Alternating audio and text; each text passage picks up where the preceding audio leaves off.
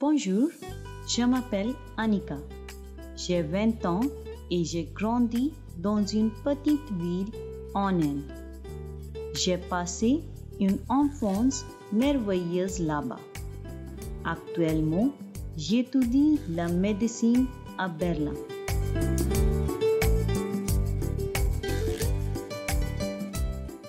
Quand j'ai du temps libre entre mes études, j'aime essayer différentes sortes de nourriture venant du monde entier.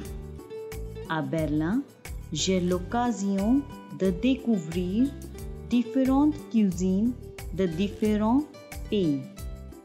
J'ai un faible pour la cuisine allemande, comme les saucisses et les pretzels, et j'apprécie aussi les plats indiens épicés et savoureux qui me rappellent la maison.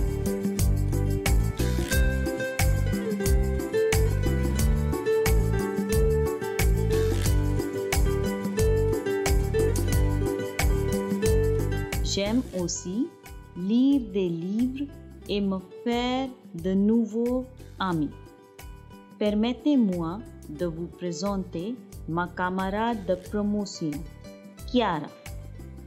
Elle est aussi étrangère ici, tout comme moi. Elle vient de France et nous nous sommes en réalité rencontrés sur eBay en cherchant des emplois étudiants ici à Berlin.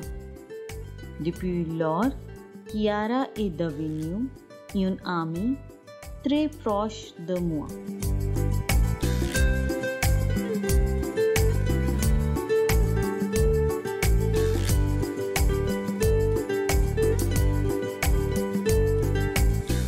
Nous avons toutes les deux fini par travailler ensemble chez McDonald's. Mais aujourd'hui, c'est notre jour de congé. Pour pratiquer la langue, Kiara et moi parlons généralement en français quand nous nous adressons l'une à l'autre.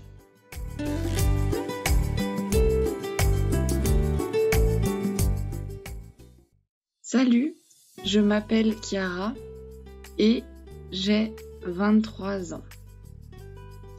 Je viens à l'origine de Lyon, mais je vis en Allemagne depuis 5 ans. Avant de commencer à étudier la médecine, j'enseignais l'allemand dans une école. Mais maintenant, je continue à travailler en tant qu'enseignante selon mon propre emploi du temps.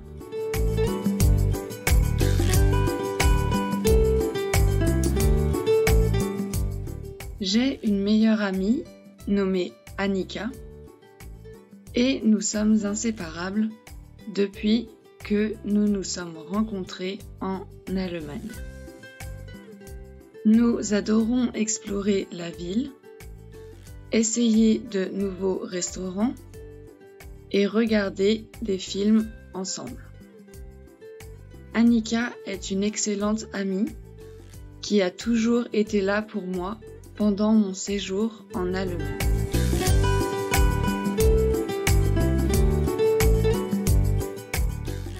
En plus d'enseigner et de passer du temps avec Anika, j'ai un vif intérêt pour l'art. Chaque fois que j'ai du temps libre, j'aime peindre et dessiner.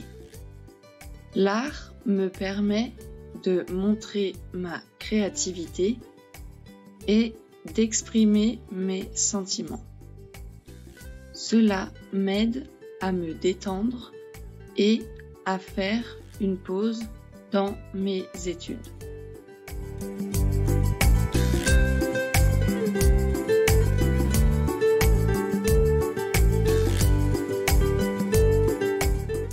Vivre en Allemagne m'a donné des opportunités d'apprendre, de me faire des amis et de poursuivre mes hobbies. Je suis reconnaissante pour les expériences que j'ai eues jusqu'à présent et je suis excitée pour ce que l'avenir réserve.